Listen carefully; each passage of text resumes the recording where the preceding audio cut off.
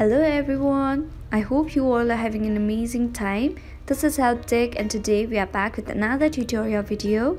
In this video, I'll be guiding you guys through the steps of resetting the password of your Hulu account. So let's get started to find out how that can be done. First of all, open the app Hulu. The app might take some time to load. Once loaded, tap on Login. Now you can either log in with Hulu or log in with TV provider. Here I'll be logging in with Hulu. Now you'll be able to see an option Forgot Password. Tap on it. You'll then be redirected to this page where you'll be asked to enter your email address. Enter the email address and then a password reset link will be sent. Check your mail and then follow the instructions provided. Finally, you'll be able to reset the password of your Hulu account. So, we have come to the end of the video. I hope this video was helpful for you guys.